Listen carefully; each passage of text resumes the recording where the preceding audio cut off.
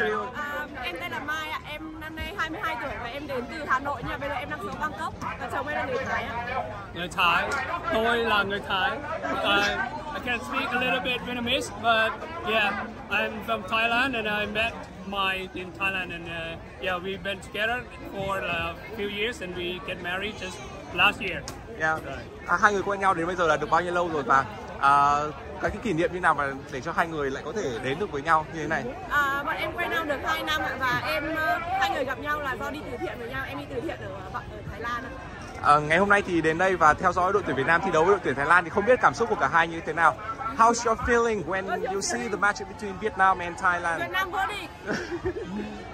It's okay. Yeah, I feel very excited. Right? Vietnam vô địch, right? It's okay, Vietnam won it. Just yeah, when we come home, Vietnam won it, but today no.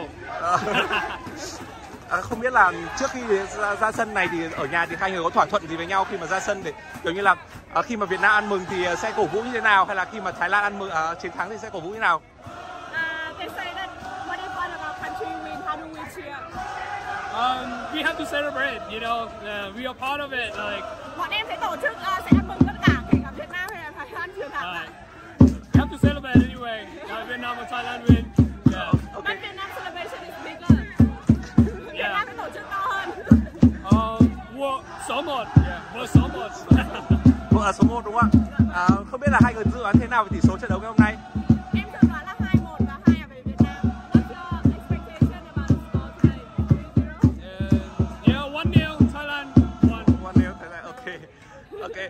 Also, let's say something to encourage the players before the match. Thailand player. I'm gonna